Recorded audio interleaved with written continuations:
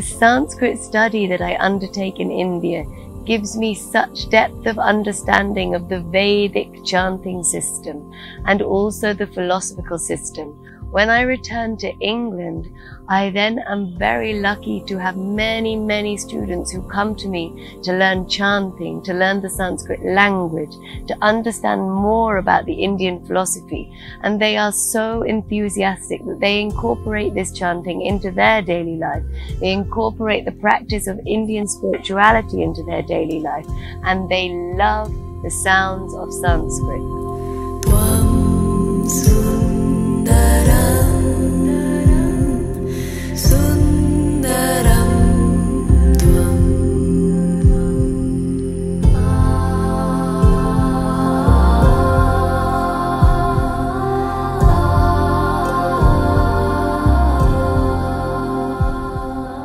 Whenever I come to India, I study Drupad, the amazing ancient art of song. This greatly informs my singing practice, and through the singing practice, the recordings I make back in London.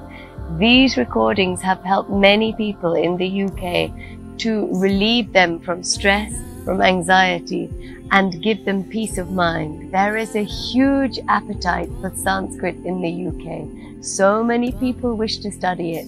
Many people wish to incorporate the traditions and culture that India has been custodian of for thousands of years into their lives. They practice the alphabet, they sound the shlokas, they're learning to write Devanagari script.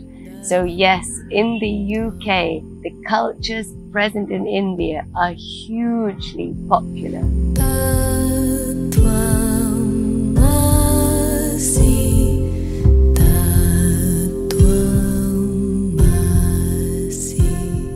Whatever I learn in India and all that inspires me, both through the people, the culture, my teachers, the sounds, Sanskrit and Drupad, stays with me. And when I return home, I process all of this.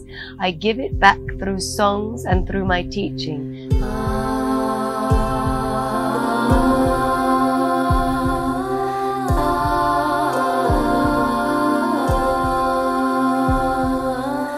So all who listen to the songs that come through me and all who come to my classes, they then come into contact with that same essence that I myself experience whilst I'm in India.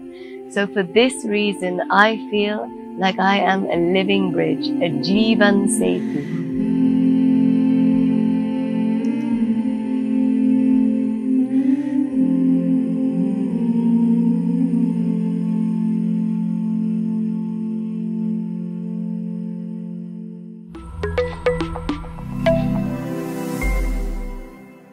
देश का पहला mobile TV जो लगातार आपको रखेगा ताजा खबरों से अपडेट। घर से दूर हो या दफ्तर से बाहर, आप कहीं भी हो, खबर छूटेगी नहीं। हर मिनट में ताजा हेडलाइंस के साथ राजनीति, खेल, मनोरंजन, लाइफस्टाइल और तमाम दुनिया भर की खबरें। News 360 degree TV 24/7 live TV, breaking boundaries.